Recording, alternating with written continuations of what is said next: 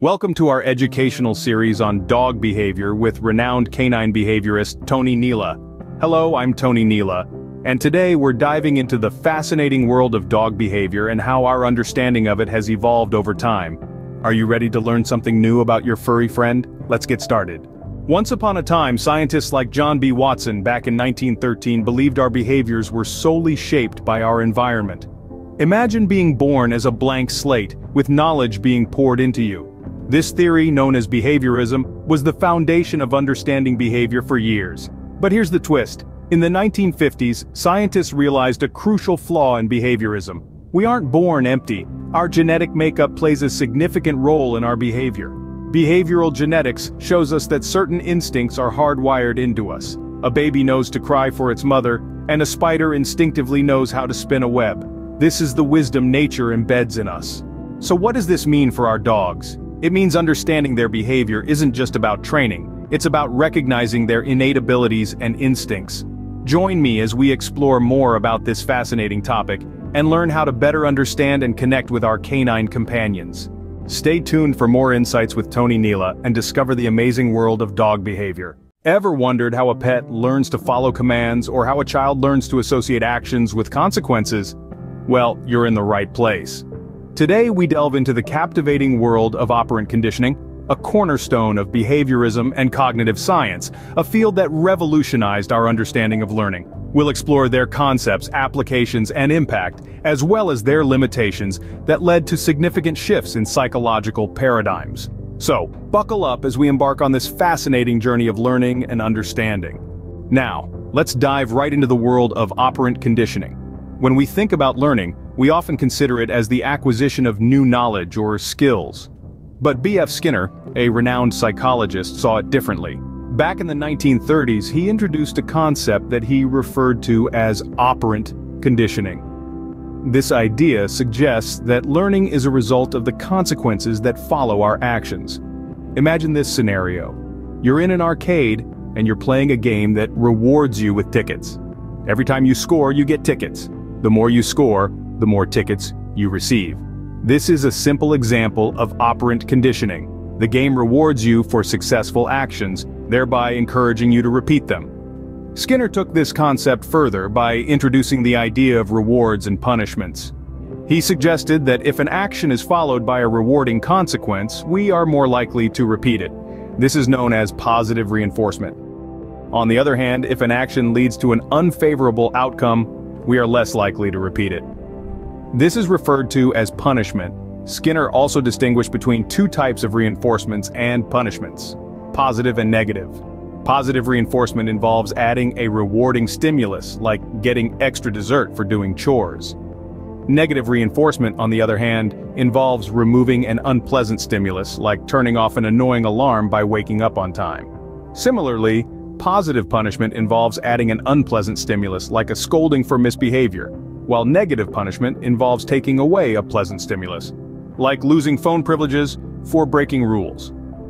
So in essence, operant conditioning is all about learning through the consequences of our actions. It's a fascinating concept that has had profound implications on how we understand and influence behavior. Whether it's training a dog to sit, encouraging students to study, or even understanding addiction, operant conditioning continues to play a crucial role. But like all theories, it's not without its limitations, which we'll discuss later on. For now, let's marvel at the simplicity and power of Skinner's operant conditioning. Operant conditioning is not just a theory, it has practical applications too. It's a key player in the world of psychology and extends its influence into various fields, shaping our behaviors in ways we may not even realize. Let's take a closer look. In education, teachers often use operant conditioning to encourage good behavior and discourage bad ones. Remember those star charts in kindergarten? You'd get a gold star for each day you came to school on time. That's operant conditioning in action. The gold star is a positive reinforcement, encouraging you to repeat the behavior. But it doesn't stop at school. Operant conditioning plays a significant role in the workplace too. Ever heard of employee incentive programs? They're essentially a form of operant conditioning. Employees are rewarded for reaching certain targets or displaying desired behaviors. These rewards serve as positive reinforcements, motivating employees to maintain or improve their performance. Now let's switch gears to the realm of animal training. Ever wondered how circus animals perform those incredible tricks, or how pets are trained to follow commands? You guessed it, operant conditioning. Animal trainers use rewards and punishments to shape behavior, teaching animals to associate certain actions with positive or negative consequences. Even in our personal lives, operant conditioning is at work. Think about your fitness goals. Maybe you've set up a reward system where you treat yourself to something nice each time you hit a milestone. That's your personal operant conditioning system, motivating you to stay on track. But what's the impact of all this? Well, operant conditioning can significantly influence our behaviors, shaping our actions based on the consequences we anticipate. It can help us form good habits, reach our goals, and generally function better in society. Thus, operant conditioning has a profound impact on our daily lives, shaping our behaviors and actions. Whether we're aware of it or not, it's an integral part of how we learn, grow, and navigate the world around us. However, like any other theory, operant conditioning too has its limitations. As insightful as B.F. Skinner's concept may be, it's not a one-size-fits-all answer to every behavioral challenge. There are certain aspects that operant conditioning fails to consider, leading to a few notable shortcomings. The first drawback arises from the excessive reliance on rewards and punishments. When we constantly use rewards to reinforce behavior, we run the risk of creating an overdependency on these external factors. For instance, if a child is always given a candy for cleaning their room, they may start to expect a reward for every act of responsibility. This can diminish their intrinsic motivation, the inherent desire to do things for the sheer satisfaction of accomplishment. Similarly, the use of punishment as a deterrent can create an atmosphere of fear and stress, which may not always lead to the desired behavioral changes. Instead, it can result in attempts to avoid punishment rather than understanding and correcting the behavior itself. Another pitfall of operant conditioning is its potential to encourage manipulative or even unethical behaviors. If the reward is enticing enough, individuals might resort to dishonest means to achieve it. It's like a student cheating on a test to get good grades. The very reward system could inadvertently promote deceitful actions. Operant conditioning also tends to oversimplify the complexity of human behavior by focusing solely on observable actions and immediate reactions. It fails to account for cognitive processes like thoughts, emotions, and memories, which play a crucial role in shaping our behavior. This lack of consideration for the internal mental state is a significant limitation. Furthermore, operant conditioning assumes that all responses are equal, which isn't always the case. Different individuals can respond differently to the same stimulus based on their personal experiences and interpretations. Therefore, while operant conditioning is useful, it's important to be aware of its limitations. It's a powerful tool in understanding and influencing behavior, but like all tools, it must be used wisely and appropriately, taking into account its potential drawbacks and the unique individuality of each person. Recognizing these limitations led to a shift in focus towards cognitive science.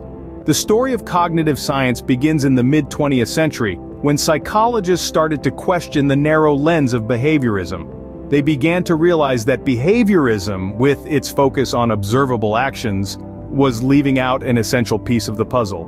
Behaviorism couldn't account for the rich complexity of human thought, memory, and problem-solving. This realization marked a turning point. The tide began to turn away from operant conditioning and towards cognitive science. The shift wasn't abrupt. It was more like a gradual sea change, with the waves of thought and research slowly eroding the stronghold of behaviorism and revealing a new landscape of understanding. And what was this new landscape? It was a place where the mind's inner workings were seen as crucial to understanding behavior. Cognitive science looked beyond the surface of observable actions to explore the intricate patterns of thought, memory, and problem-solving that underpin our actions. The shift to cognitive science was driven by several reasons. One was the growing body of evidence that cognitive processes play a crucial role in learning. Studies showed that our thoughts, memories, and problem-solving abilities are intimately involved in how we learn and behave. Another reason was the desire for a more holistic understanding of behavior. Cognitive science offered a way to look at the whole person, not just their actions. It allowed psychologists to explore the interplay between thought and action, between the mind and the world. And so cognitive science began to take root, promising a more comprehensive understanding of human behavior. It offered a way to bridge the gap between the observable and the unobservable, between the external and the internal. and it opened up new avenues for understanding and influencing human behavior. Thus began the era of cognitive science, promising a more comprehensive understanding of human behavior. So where does this leave us in our understanding of learning and behavior? We've journeyed through the world of operant conditioning, delving into its principles, applications, and impacts. We've seen how it has shaped behavior through rewards and punishments, with its influence extending to classrooms and workplaces. However, we've also noted its potential dangers, including dependency on external rewards and the risk of promoting manipulative behaviors. We've explored the realm of behaviorism, which emphasizes observable behaviors and dismisses thoughts and emotions. Yet we've also acknowledged its shortcomings, namely, its disregard for cognitive processes, which play a vital role in learning. Then we ventured into the rise of cognitive science, a field that recognizes the importance of mental processes. This shift, driven by psychologists like Jean Piaget and Noam Chomsky, has led to a more holistic understanding of human behavior and learning. It underscores the significance of thinking, memory, and problem-solving in shaping our actions and decisions. In essence, both operant conditioning and cognitive science offer valuable insights into human behavior. They represent different facets of learning, each contributing unique perspectives. Operant conditioning helps us understand how behavior can be shaped by external factors, while cognitive science illuminates how our internal thought processes influence our actions. So, while operant conditioning and cognitive science may seem different, they are both crucial in shaping our understanding of human behavior and learning. And with that, we have come to the end of our journey. We hope this exploration into operant conditioning and cognitive science has sparked your curiosity. Remember, knowledge is an endless ocean, and there's always more to discover. Don't hesitate to dive deeper into these fascinating subjects on your own. Your quest for understanding is what makes learning a wonderful adventure. Thank you for joining us on this journey of learning. Until next time, keep exploring and keep learning. Welcome to our journey through the fascinating world of psychology. Today we're diving into the groundbreaking work of Edward Chase Tolman and his research on latent learning. Edward Chase Tolman was an American psychologist who made significant contributions to the study of learning and motivation. Born in 1886, Tolman was a key figure in the development of cognitive psychology. Tolman is most famous for his experiments with rats in mazes. But why study rats in mazes, you ask? Tolman conducted these experiments to understand the nature of learning. He challenged the behaviorist view that learning is merely a mechanical process of associating a stimulus with a response. Tolman's maze experiments with rats introduced a new concept. He placed rats in a maze and allowed them to explore without any rewards. After several days, he introduced a reward. What he found was astonishing. The rats quickly navigated to the reward, much faster than if they were learning from scratch. This suggested that they had formed a cognitive map of the maze even without a reward. A cognitive map is like a mental representation of the layout of one's environment. Tolman believed that the rats had developed this understanding of the maze during their unrewarded exploration.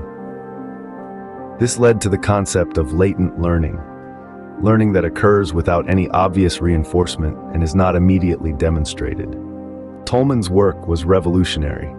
It challenged the prevailing behaviorist view and paved the way for the cognitive revolution in psychology. His research showed that learning can occur in the absence of direct reinforcement, and that internal mental processes play a crucial role in learning. Edward Chase Tolman's work significantly altered our understanding of behavior, highlighting the importance of cognitive processes in learning. His legacy lives on in the field of psychology, influencing how we think about learning and motivation today. Thank you for joining us on this exploration of Edward Chase Tolman's contributions to psychology.